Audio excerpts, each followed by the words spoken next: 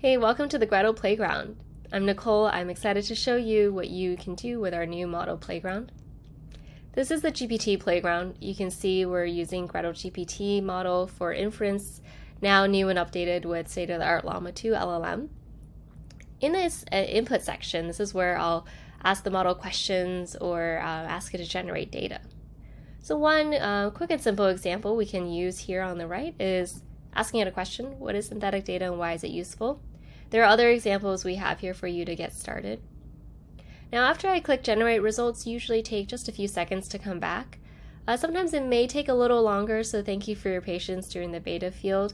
We really appreciate your feedback, so please consider submitting feedback here based on your playground experience. You can see here these results were pretty quick to come back. It's really rich answer. I really like that the answer highlights some use cases for synthetic data, including being cost effective, improving privacy and security. I can also ask the model other questions, like if I'm creating a synthetic consumer packaged goods data set, maybe I'll ask something like, what are some common fields in a typical CPG data set, or other questions like that. But I can also ask the GPT model to generate data. So let's say, we've heard from a lot of customers that you're interested in generating massive amounts of text data. So in this case, this is a pretty generic, generate an email subject line celebrating a company milestone.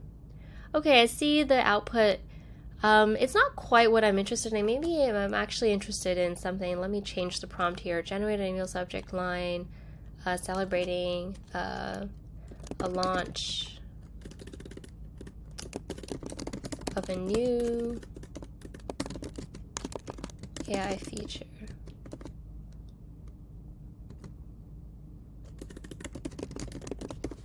So something like that, maybe. Okay, I can keep on clicking generate if I'm interested in seeing what else the model could give me. Like maybe this is pretty good, but I'm not sure if this is exactly what I want. If I do like this output and I want more records to generate, a much larger data set, we do have an option to generate batch data based on the prompt. So this flow, you select a project just like you do with other Gretel models, enter the number of records you want. Let's say I want 100 records. And based on that, if I click generate, this will start a job that will give me a data set of 100 records based on this prompt. So there's a lot that you can do with the Gretel GPT playground, including, of course, asking the model questions as well as generating batch data like this. Next, I'll show you what you can do with the Gretel Tabular LLM playground. Okay, the Tabular LLM playground. So Tabular LLM is an early access preview only. You can see here we're in the creating structured data mode, and we can enter a text prompt or a SQL prompt. So for a text prompt, let's say I want to create a sample employee data set. Now this is a pretty short prompt. I can always add more to the prompt by indicating specific cities or specific aspects of the data.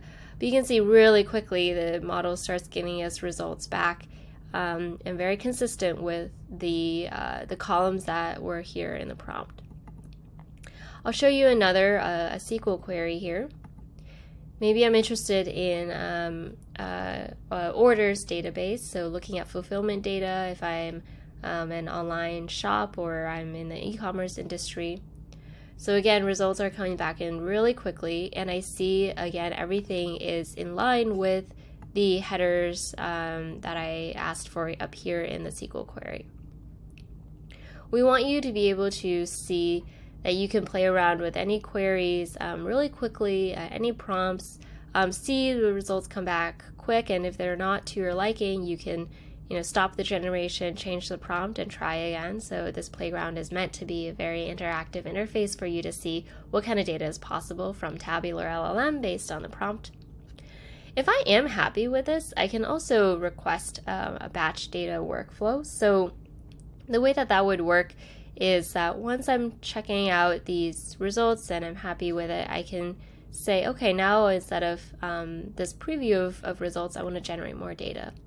So very similar to other Gretel workflows, I can create or select an existing project. So I'll create a new project about orders data set. I can indicate how many rows I want, and then this prompt will be used to generate more results.